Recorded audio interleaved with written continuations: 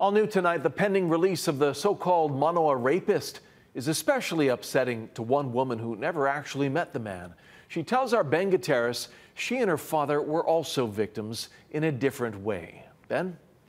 John Freudenberg was recently granted parole after serving more than 40 years in prison for a series of rapes in Manoa in the early 1980s. But Jenny Onizuka says Freudenberg is also to blame for what happened to her father, who was originally arrested for the crimes.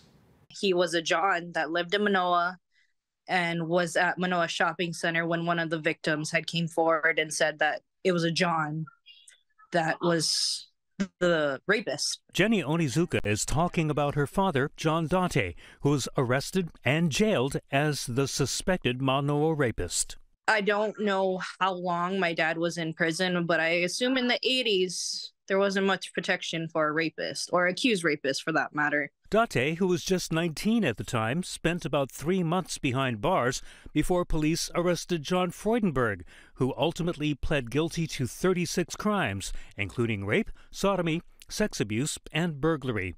Onizuka says the state apologized and paid Date an undisclosed monetary settlement. Yes, he did some good with the money. He bought the family home in Manoa and all this stuff, but ultimately it was his decline because whatever money was left was put to drugs and alcohol. Onizuka believes her father's problem stemmed from his wrongful arrest. She says in 1998, when she was just 4 years old, Date committed suicide.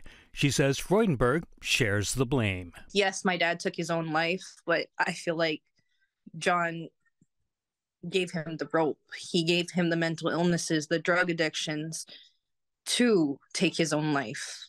Freudenberg was sentenced to life in prison with the possibility of parole and has pleaded for his release every year since his minimum sentence ended in 1996. I did plead guilty to my crimes. I took responsibility as I was charged because I thought that was the right thing to do. But he was rejected every time until this year.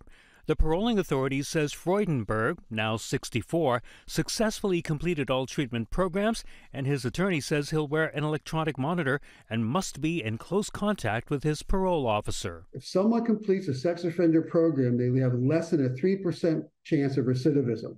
And that's not a statistic that I'm making up as a defense attorney. That is a statistic that is commonly known and embraced by the Department of Justice as well as the state of Hawaii.